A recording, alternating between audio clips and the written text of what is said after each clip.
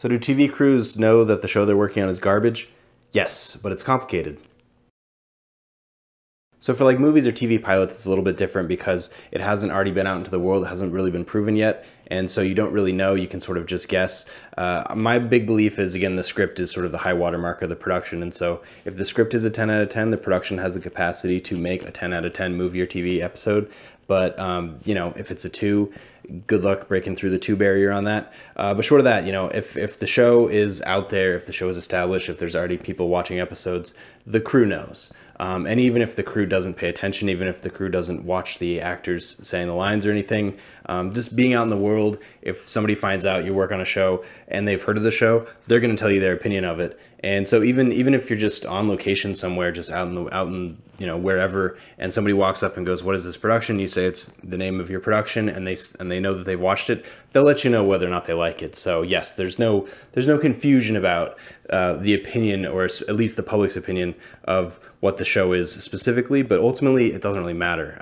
You know, if you're working on the show, if you're either a long-term person or just a day player, you're already, you know, contracted to be there. So it doesn't really matter. You know, it does sort of matter in the idea that getting renewed, having the show continue on for other seasons, that would be nice, because then you don't have to go find another job once the show ends. But short of that, yeah, like the artistic merit of the show is really no business of the crews, honestly, except for the creative departments and the producers. And so they're the ones that have the ability to change things. But if you're just crewing, if you're a lighting person or a grip or a PA, it's really not up to you. And they're definitely not looking for outside input on that, to be clear. Again, you know, movies or pilots of episodes where the stuff hasn't been seen yet, you won't really know. I mean, I feel like the editors and the post-production people, they know because they see everything.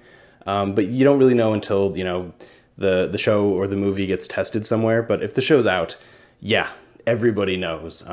Yeah, I feel like there's certain people, it's in their best interest to sort of willfully not know. I would put actors in that category. I would put certain producers in that category.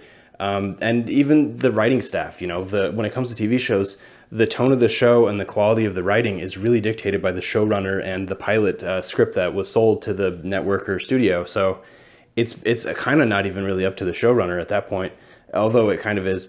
And so, you know, from the case of somebody who they're a creative person that may have influence over the quality of the show, it's more like a learn to love the product than it is actually try to make meaningful change. Because unless the network says we need meaningful change because otherwise you're getting canceled,